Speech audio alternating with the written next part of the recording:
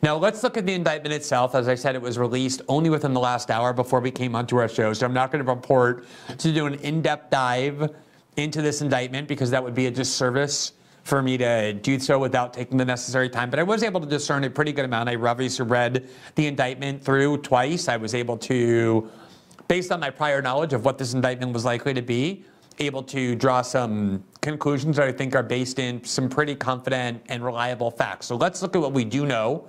Here you see it. It is from the special prosecutor, Jack Smith, and it is filed in the United States District Court for the District of Columbia, which means if it goes to trial, it will be tried with a jury of residents of the District of Columbia. Unlike the document case, the one alleging that Donald Trump harbored top secret documents at Mar-a-Lago, which would be tried before a Florida jury. They already had that other case in New York that will be tried before a Manhattan jury. So there's a very good chance Donald Trump will be convicted on one of these or more of these charges. And there's no guarantee this is the last one coming. As I said, liberals were really hoping for this sweeping indictment that accused Trump of being guilty of treason, basically, of being part of an insurrection, of inciting an insurrection. And it doesn't do that. It doesn't allege that he incited violence at the Capitol. It doesn't charge him with crimes pertaining to violence at the Capitol. Instead, it essentially says that the claims he made repeatedly, both in public and in the courts, that the election results were the byproduct of fraud in the election were false, that he knew them to be false, and that by conspiring with his lawyers like Rudy Giuliani and others, it names six, or it refers to six co-conspirators without naming them, although it seems clear we know who some of them are based on who meets the description, that it was a conspiracy to unlawfully obstruct the January 6th proceeding as well as the 2020 vote. Now, how that is a crime is a very difficult question to answer. So let me show you the key paragraphs of what I think are the key paragraphs of the indictment based on my preliminary read of it. So he's charged with 4 different counts. There you see it on the screen. Let's put the caption back on the screen. Count 1 is conspiracy to defraud the United States. Count 2 is conspiracy to obstruct an official proceeding. Count 3 is obstruction of and attempts to obstruct an official proceeding. And count 4 is a conspiracy against voting rights, meaning an attempt to deny the voting rights of other people by falsely claiming the election was fraudulent. Now, we covered on the show before, and it is very relevant to note that there have been 1,000 people criminally charged in connection with the January 6th riot. The vast majority of them are nonviolent, by which I do not mean that I believe they didn't engage in violence. What I mean by that is they're not alleged to have engaged in violence. They're alleged to have entered the Capitol, to have believed that the election was the byproduct of fraud, and yet many of them have been charged with felonies for nonviolent political protest.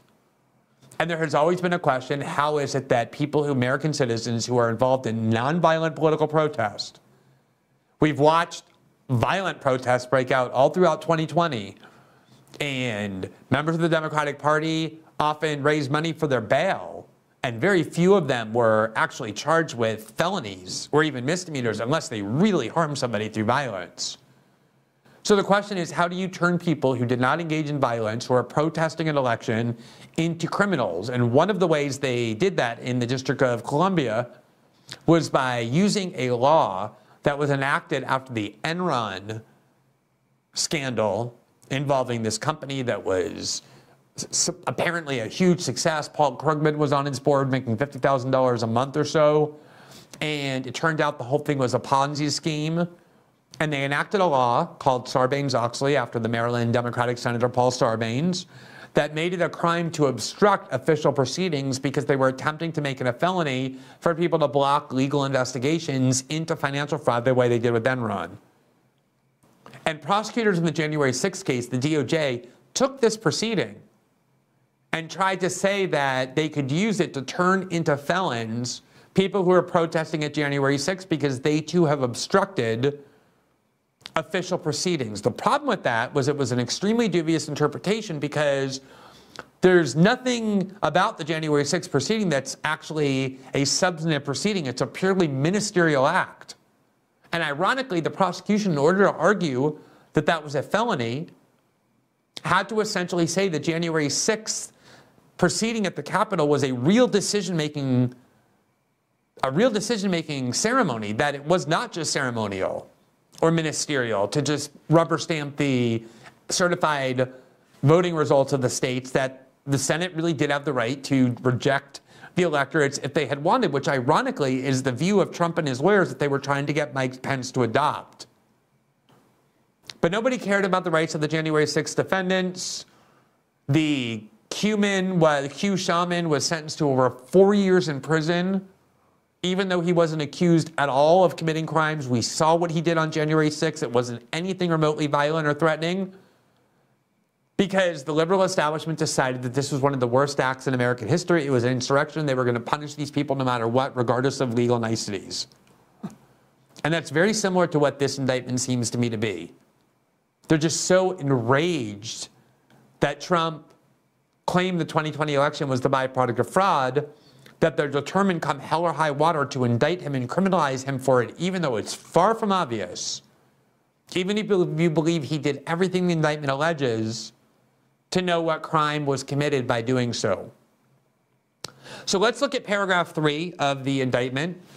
And it is a paragraph that is intended to say, we acknowledge Trump had the right to do certain things, and we want to make clear we are not prosecuting Trump for doing the things we acknowledge he had a right to do. Quote, the defendant had a right, like every American, to speak publicly about the election, and even to claim falsely that there had been outcome determinative fraud during the election and that he had won. So they're saying he was allowed to say, I'm the real winner of the 2020 election. There was fraud in this election that changed the results, even if what he was saying was false. He has that right. They acknowledge that. A free speech right.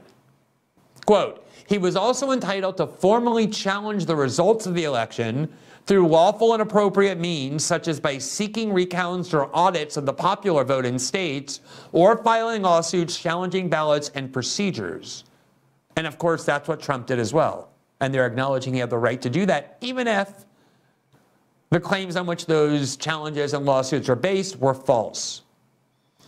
They go on, quote, indeed, in many cases, the defendant did pursue these methods of contesting the election results.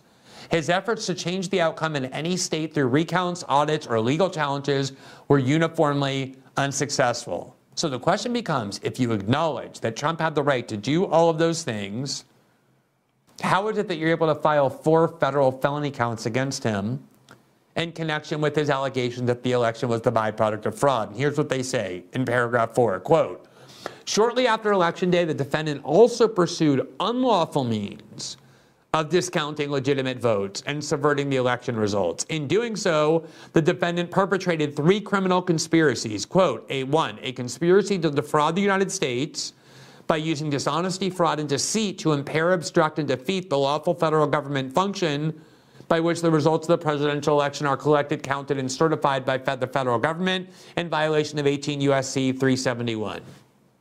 Number 2, a conspiracy to corruptly obstruct and impede the January 6th congressional proceeding at which the collected results of the presidential election are counted and certified in violation of 18 U.S.C. 1512. And 3, a conspiracy against the right to vote and to have one's vote counted in violation of 18 U.S.C. 241.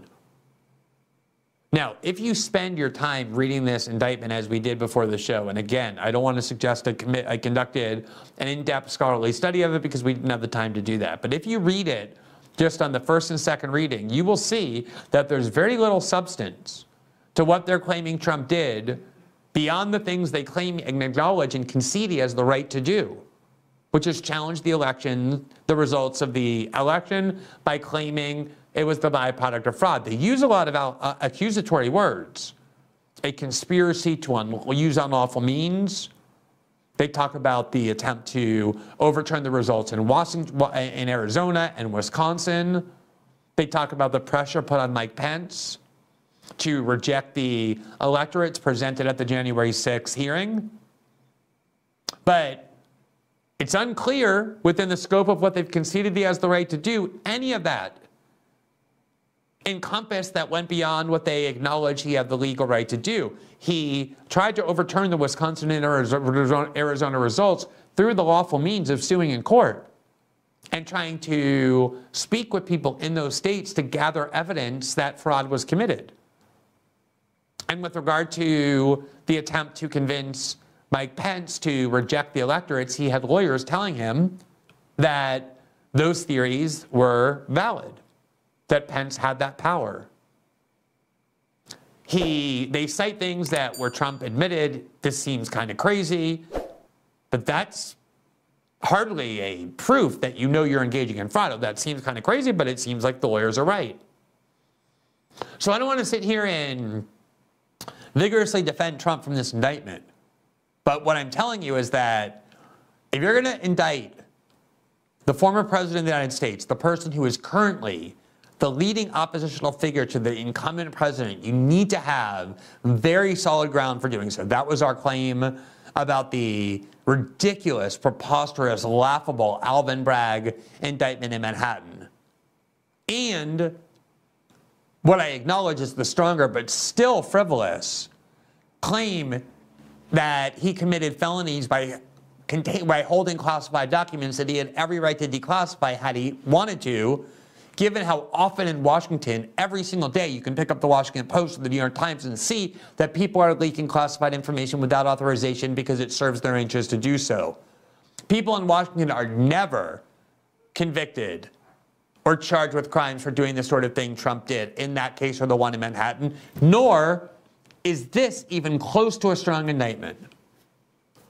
And I think they're playing with huge fire by piling up these criminal indictments in a way that polls already show at least half of the voting electorate perceives to be abusive and politicized to the point that it's strengthening Trump when they do so, because they don't really have very compelling evidence that he committed serious crimes of the type that justify bringing these charges against him in the context of how politicians are usually treated. And I think we should think about what our media would be saying, what our establishment would be saying if in some other country that was a country we're taught to dislike, in Russia, Iran, or Venezuela, or whomever, where they do actually have elections, if the government in place looked at polling data that showed there was an oppositional politician gaining popularity, this is what is said about Putin and Alvani, for example, and the government is, instead of engaging them in debate or trying to defeat them in elections, instead putting them in prison on dubious charges. Thanks for watching this clip from System Update, our live show that airs every Monday through Friday at 7 p.m. Eastern, exclusively on Rumble. You can catch the full nightly shows live or view the backlog of episodes for free on our Rumble page. You can also find full episodes the morning after they air across all major podcasting platforms, including Spotify and Apple. All the information you need is linked below. We hope to see you there.